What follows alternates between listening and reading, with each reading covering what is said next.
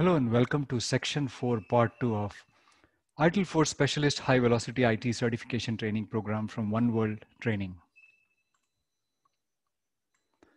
In this section, we will focus on techniques for resilient operations.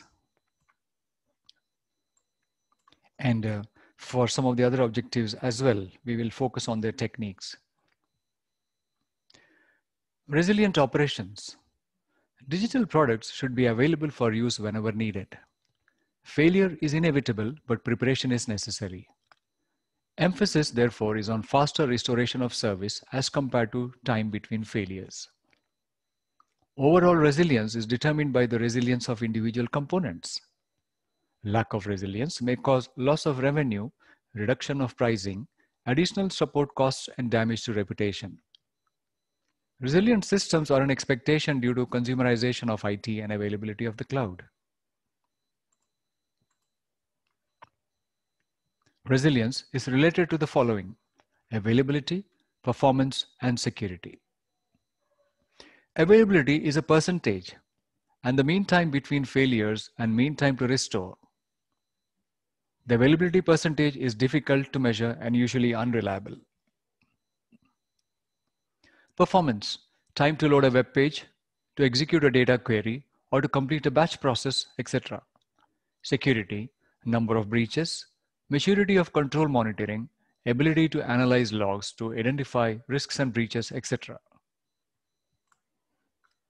Let us take an example of availability, a metric that is. Telling a customer downtime was 2% using some formula does not have any meaning unless the impact of the 2% downtime is understood. Frequency for each downtime duration, user productivity downtime, not system or service downtime, etc. Meaning one needs to be very clear on what the downtime really connects with.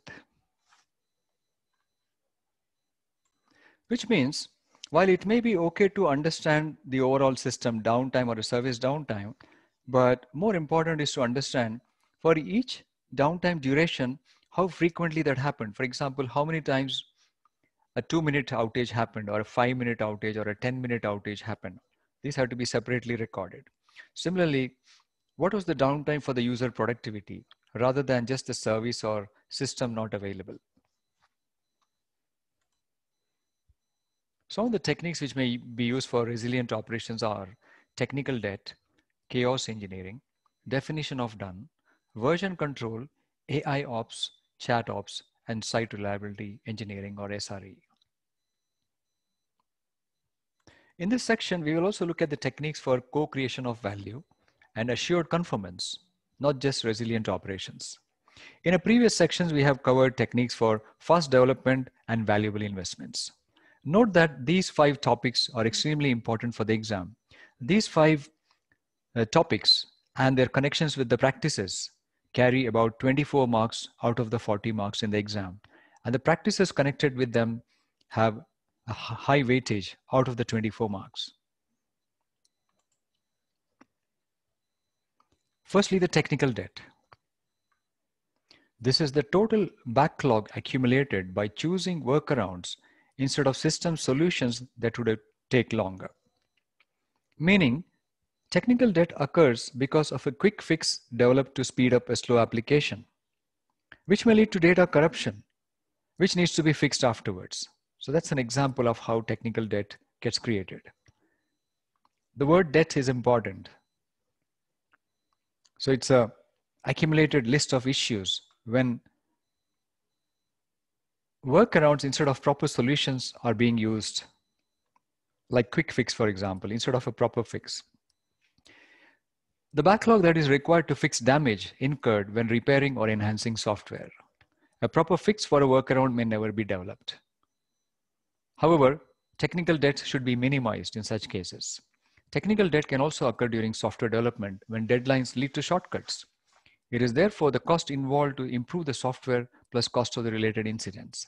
Debt is acceptable to some extent until it accumulates to an unacceptable level, which means that from time to time, the technical debt should be removed. Some organizations do the continual or continuous technical debt removal. And some do it at certain points in time, maybe quarterly, for example. Software entropy is very relevant to HVIT due to large software investments and the need to change quickly due to market demands. Software entropy is the decline in software quality when changes are made to it. Reducing this technical debt leads to fewer incidents and resilient operations. It also contributes to valuable investments and fast development. Technical debt should be recognized, qualified, and quantified, with short and long-term risks assessed and decisions made as part of software product management, including a budget to repay the technical debt. Relevant practices for technical debt. In this section in particular, the techniques for resilient operations, co-created value, and assured conformance, we will see several tables like these. These are very important tables for the exam, which means you must understand how each practice connects with each technique for a certain objective. Objective means, for example, in this case, resilient operations. And there's a lot of text here. I will be reading them briefly, but please do study them and make sure you know them well for the exam. For technical debt, you have got the service desk, project management, knowledge management, risk management, information security management, and business analysis. What are the activities associated with technical debt from every practice? In the service desk, it is about the user communication related to the debt. Project management is about planning technical debt removal projects. Knowledge management is about keeping information up to date regarding the debt. Risk management is about understanding the impact of this debt.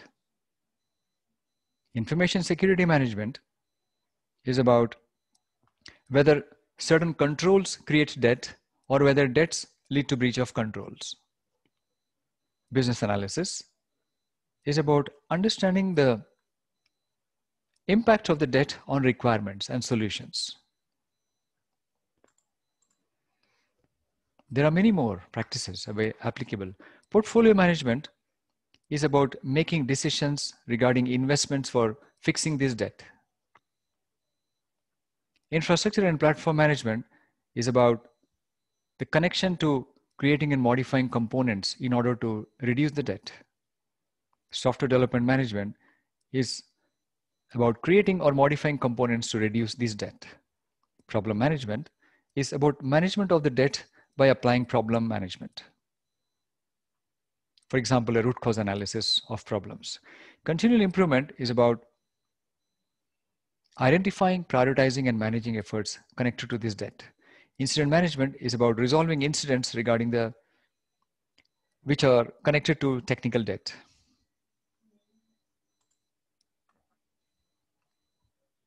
Please note that we will also look at the practices individually afterwards. There are around 17 practices in the HVIT syllabus.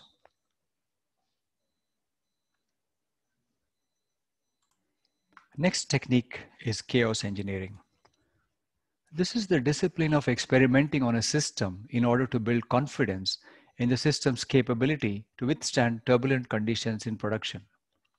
Please note this carefully. This is about experimentation on the systems, particularly production systems, whether these systems can withstand turbulent conditions.